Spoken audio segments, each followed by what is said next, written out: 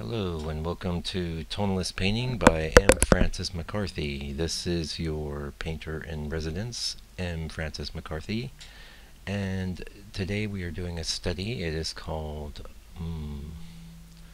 Spring Countryside, and this is a 5x7. This is a study for a slightly larger piece that we'll be talking about next week. And this kind of motif's a little bit different for me. I generally avoided a lot of hillside stuff, but I had collected some reference over the years. In fact, where I live here in New Zealand, it's pretty hilly. In fact, I'd say the whole country is pretty hilly. There's not a lot of, big flat spaces here. Anyway, this is a kind of a different painting for me, and I'm pretty happy with the way it turned out. I think it was pretty successful, and that's why I'm sharing it with you here today. As a matter of fact, you can be sure I'm not sharing anything with you guys that I don't feel was successful. Just last night I was, I think the topic of last week's blog post was, don't be discouraged when you don't hit your goals. Well, I had a goal of having the series of 10 that I was working on done within April, and it's stretched out. But one of the reasons for that is because I basically injected about 25 or 30 additional paintings into the mix that were being repainted, revised, and changed in various ways. And I've talked about that, so I won't get into that too much now. But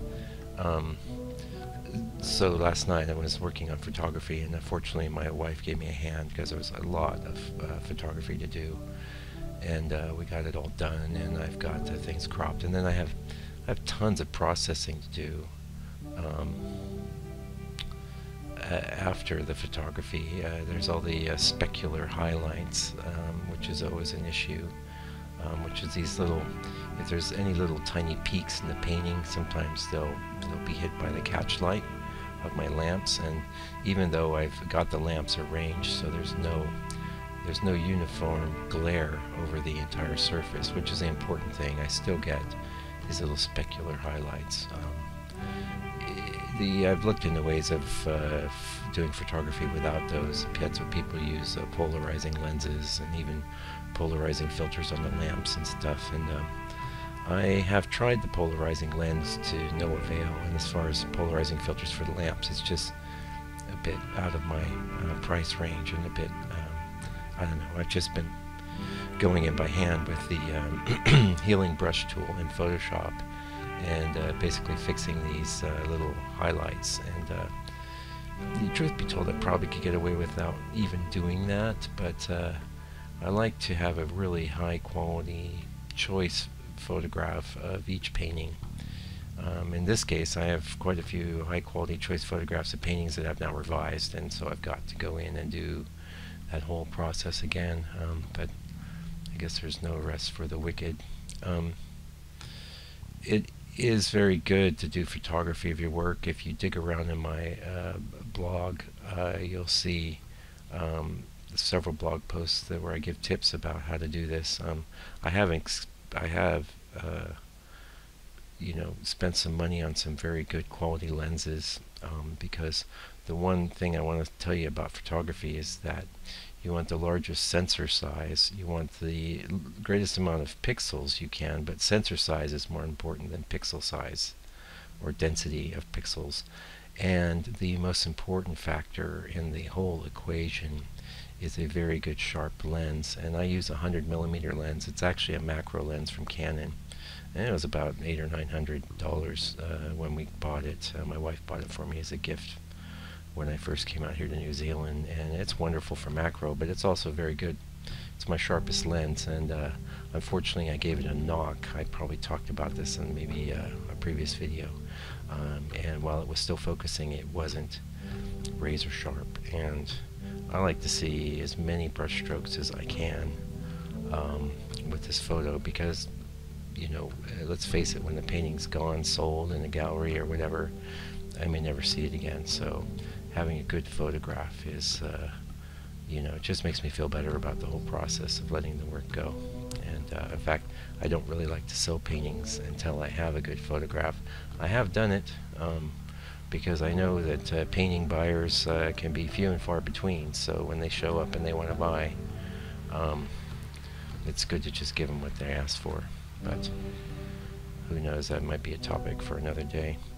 I know I'm going to talk a bit on the blog post about how I wish I was a better painter, and hopefully it'll be a short blog post, but that's one thing that comes into light when you get these, well, one thing I experience is, of course, I have these studies that I do, and sometimes I'm just so much happier with a study than I am with the larger painting. That's frustrating, and it's especially frustrating if someone I'm associated with might make the same remark, you know. But I'm evolving, I'm learning, like, there's a couple that I took photos of last night. There's some things about the tree edges that bother me, and in the past I think I would have just let it go, saying, oh well, done the best I can. But starting with the last series of paintings I did, there were a couple paintings that needed to be adjusted, one of which I'm quite happy with the change I effected. The other one, it's like, I may need to repaint the whole painting one day to actually be totally satisfied, but I am happy at least that I've got it to a point where I feel better about it. So, you know, when you get a good quality photo, you're looking at it in the computer, suddenly there's a level of abstraction that's there. Everything is sort of automatically zoomed out, and to the point where you can see the thumbnail, and then I can start seeing issues with the painting that, you know, have been they've been trying to speak up in the studio, but you know, I'm at a loss, or sometimes I just think, well, it's okay, it looks okay. But when you get this in the computer, that's when things really become clear. And I've decided there's one or two in this last 10. Just going to go in and do some work on the edges of the trees. It might just be one. You know, especially when I see them right next to the 5x7 study, which, let's face it, it's 10 times easier to get a nice edge with a big brush in a small size than it is when you're working large. And this is one of the things that I work with and I struggle with, but it's okay. You know, I'm going to get better, and I am getting better and better at it, and I'm getting better and better at working larger. And you know, it's all part of the journey, I guess. And while I wish I was a better painter, you know, I'm not completely disgusted with my output. I can see that I do some nice things, and that I'm successful at least some of the time. I'd like to be successful all of the time, and it's funny how it's easy to take your successful stuff for granted, and sort of obsess about the places where you fell short. But, you know, I don't recommend doing that, and I try not to do that myself. In fact, I try to just keep moving all the time. I think that's the key.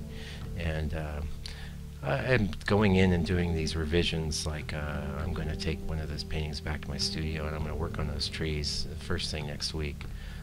Even though I'm basically starting up, I'm going to be doing a passive 5 coming up, and they range in size from 11 by 14 up to 18 by 24.